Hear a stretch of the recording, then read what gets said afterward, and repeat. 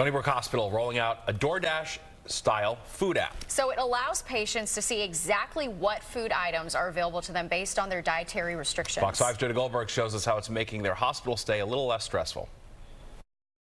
It's a DoorDash-style app now at Stony Brook University Hospital for patients to order their meals. It does give them the ability to choose what they would like to eat. With the tap of an icon, a patient or their family member can order breakfast, lunch, and dinner. The custom meals can be chosen up to 2 days in advance, with an option to pick a delivery time.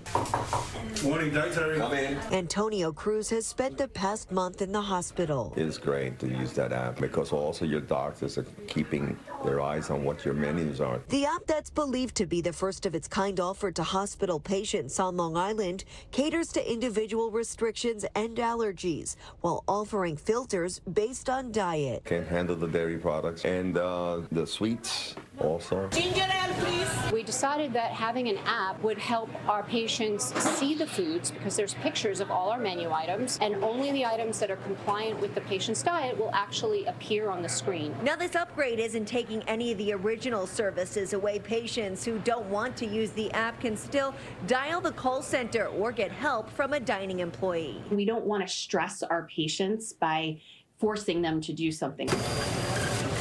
Orders are printed on tickets and more than 1,500 meals a day are fulfilled.